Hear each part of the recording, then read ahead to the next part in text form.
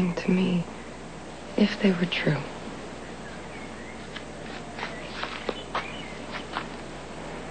You are the most important thing to me in my life. Yeah, but love doesn't come first for you. Responsibility is what matters. Marriage is a responsibility. Yeah, so's a child. Whether it's mine or someone else's. And you were ready to walk out that door when you thought that Alexis was carrying your child. That's not true. I needed to confront her. Yeah, and can you honestly say that you thought you'd come back to me? I didn't know. You see? That's what I'm saying. Look, Sonny, I'm not mad at you. I'm past it, okay? It's just that this is the simple truth. You were just going to do what you thought was right.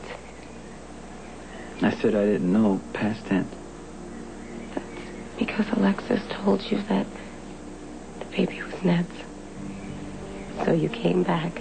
But if the baby had been yours, then you'd not have been left out in the cold. No.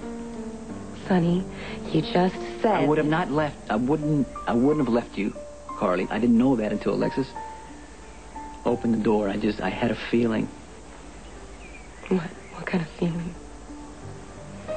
I wouldn't have stayed with Alexis even if she had my child, because I don't believe in part-time fathers, and that's what I would have become. I mean, I would have been involved in my child's life, financially, whatever, but I wouldn't have left you because